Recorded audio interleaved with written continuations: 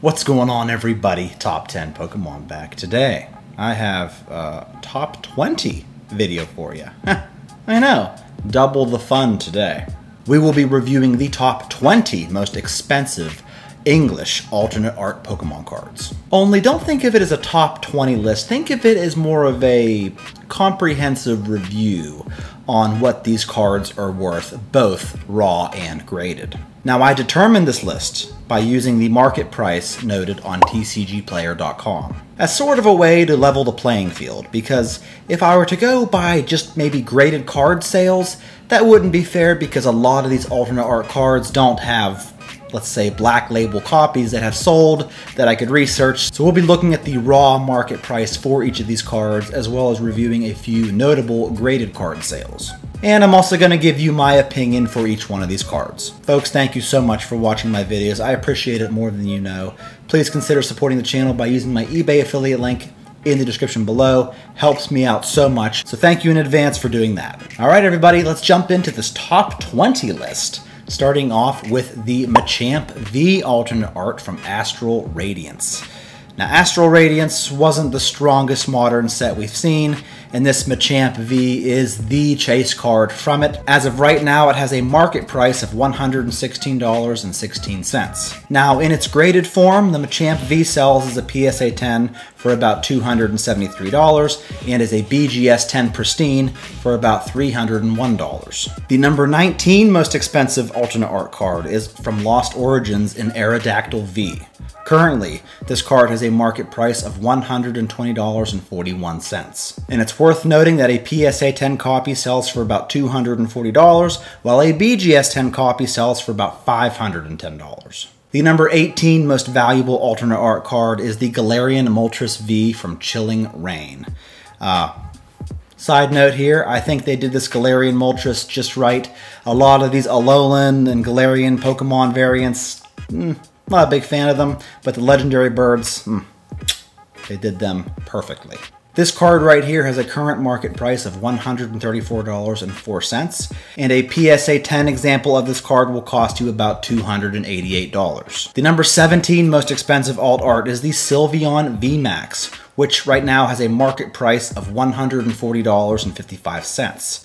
Now, a PSA 10 example has recently sold in auction for $250, but a black label has also recently sold in auction for over 10 times the amount, selling for $2,600. The number 16 most expensive alt art is a Glaceon VMAX.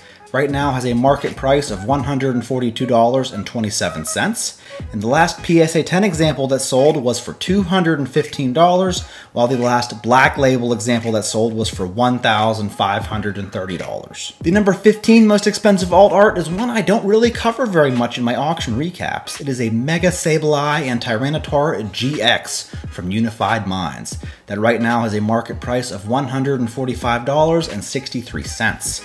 Now, the most recent PSA 10 copy that I could find had sold in auction for $335. Now, from me watching this market, I certainly see a lot more Sword and Shield alternate art graded cards on eBay and PWCC than I do Sun and Moon alt arts. The number 14 card on our list today is an Espeon VMAX from Fusion Strike.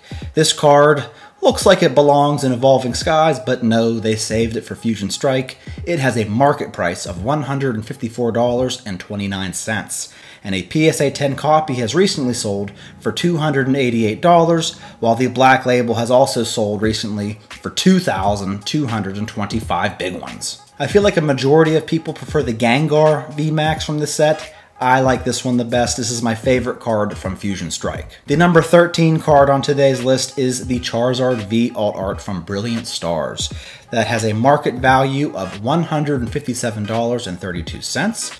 And the last PSA 10 copy that sold was for $345, while a black label was listed for $5,500, but had a best offer accepted price of $4,350. The number 12 most expensive alt art is another Sun and Moon card. It is the Arceus, Dialga, and Palkia GX card from Cosmic Eclipse.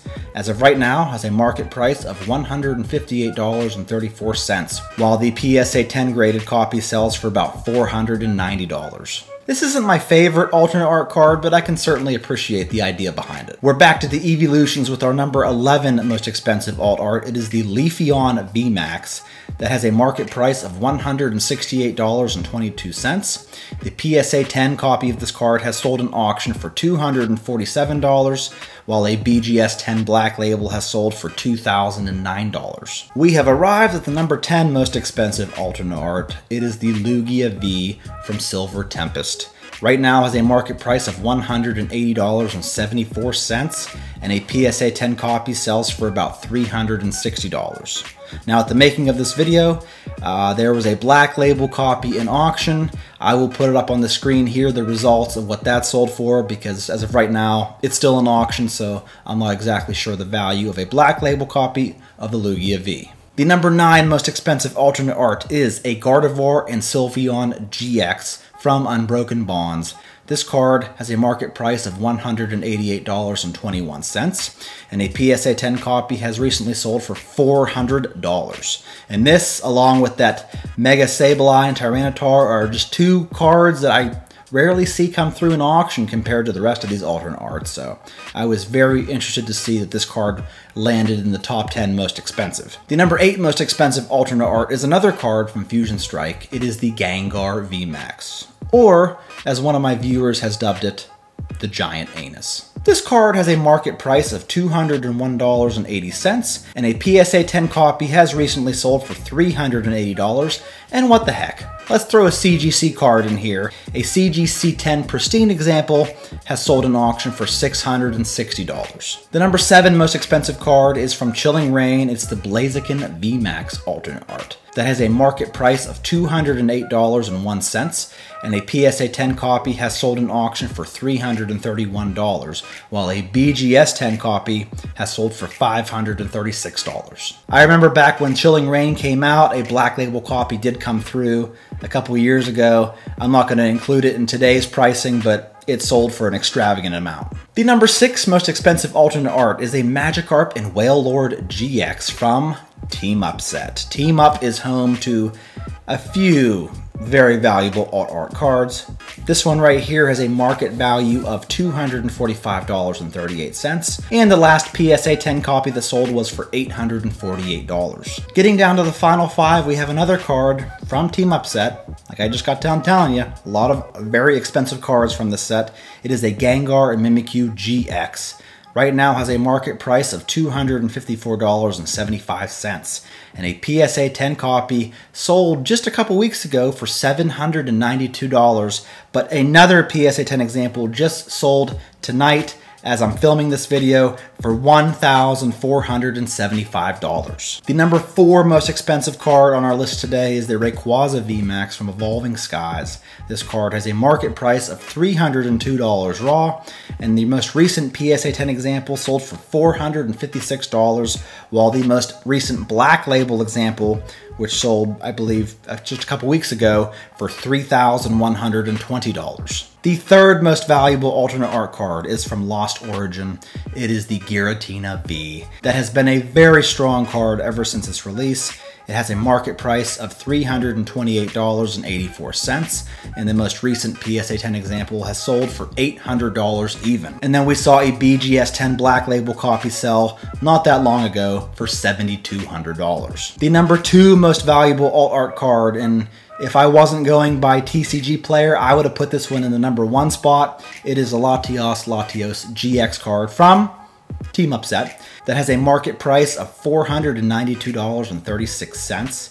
And that's not too far off, because a raw copy of this card just sold on eBay for $560. And a PSA 10 copy has sold for $2,175, and then today for $2,750. Like I just said, folks, you could easily argue that this is the most valuable alt art card, especially if it were to land a BGS 10. I'm sure it would blow all these other cards away. Which leads me to the number 1 most valuable alternate art card, according to TCG Player. It is, of course, the Umbreon VMAX from Evolving Skies, that right now has a market price of $627.41 I have a few very notable sales of this card. It has recently sold raw for $598. A PSA 10 example has recently sold for $1,125.